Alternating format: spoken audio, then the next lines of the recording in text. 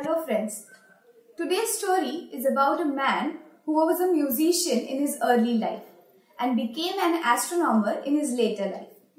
He was the one who discovered the planet Uranus.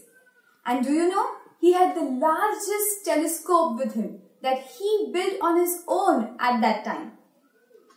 If you know who am I talking about, and if you have heard the story of Caroline Herschel, you know that it is her brother William Herschel. He was born in Hanover, Germany in 1738. His father was a musician and William joined his father in his band. Later, while working as a concert manager in England, he did his very first astronomical observation. His notebooks have small entries about these observations. He observed the Venus, the eclipse of the moon, and many more things. And all these things are written in his notebooks. These were the first signs that Herschel was interested in astronomy and his future career in astronomy. Herschel developed love for astronomy after reading a book written by James Ferguson. His interest in astronomy grew more and more when he began to make small telescopes. He was also interested in making his own mirrors out of glass slabs. And do you know who helped him? Yes, his sister Caroline Herschel. She helped in grinding and polishing hundreds of such mirrors. William began to keep a record of what he observed in the sky. His observations of the rings of Saturn are also written down. The moons of Jupiter, the markings of the moon, everything is written in his notebooks. He also observed the Orion Nebula, a big cloud of gas where the stars are born. And there are many such clouds present in our space. On March 13, 1781, he discovered what he first thought was a comet, but later he found out that it was a planet. Yes, I'm talking about Uranus. For his discovery, he was enabled as a member of the Royal Society and awarded an annual grant. The money from this helped him in giving up his career in music and concentrating completely on astronomy. William also published his observations, which tells that our sun and all the other planets are moving in the space. He found that our solar system is moving between the neighboring stars in the direction of one star named Lambda Herculis. Are you amazed? It is so interesting, right? That just by observations of the sky from the earth, this person could tell so many things about the space. He also discovered two moons of Uranus, namely Titania and Oberon. He completed his largest telescope, which had a mirror of 1.2 meter diameter, after hard work of 2 complete years. He also discovered Saturn's 16th and 17th known moons. His telescope was the world's largest telescope of over 50 years. So, after his telescope, after 50 years, still no one could make such big telescope.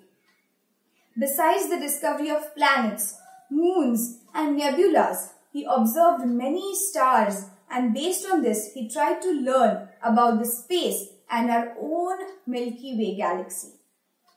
Being a self-taught astronomer, he made very important discoveries and contributions in the field of astronomy.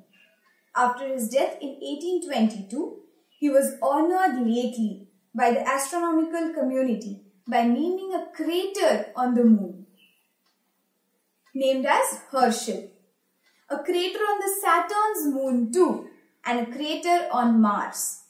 An asteroid and many such more honors are given to them. It is so amazing that some object in the sky is named after your name. The lesson we all have certainly learned from his life is keep learning, keep exploring, and enjoy what you do. This is so amazing. You just have to observe the sky. You just have to observe your night sky, your day sky.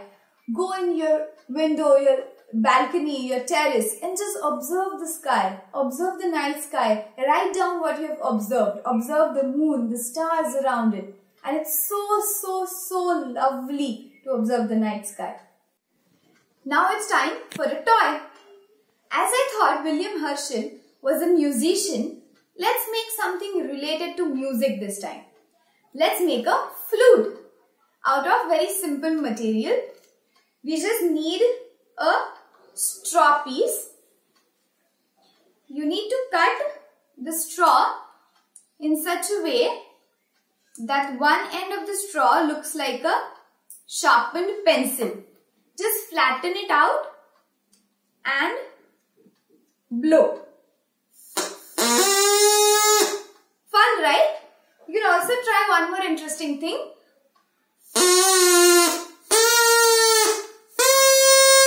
You can make different notes from it. As you would have observed,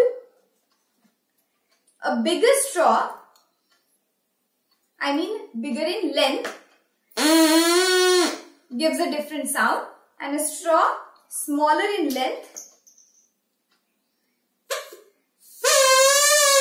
gives you different frequency. The larger the straw, the smaller the frequency, and the smaller the straw, higher the frequency. Great, right?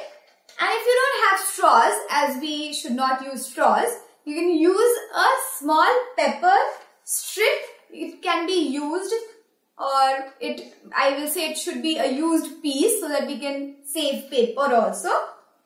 And just you can make a flute out of this piece. So what you want to do is just cut your paper strip on one side in such a way that you are left with a small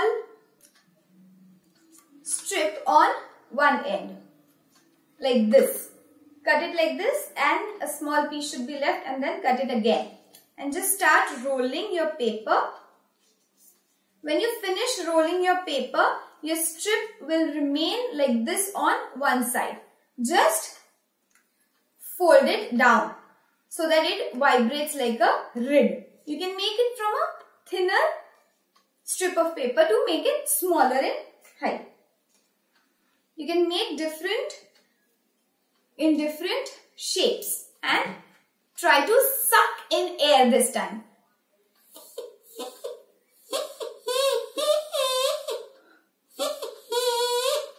You can see that the reed vibrates on the paper and the flute is played. You can enjoy playing different lengths, making different lengths, and play with your flute. I hope you enjoyed the story, enjoyed the toy, and as usual, like, share and subscribe. Bye.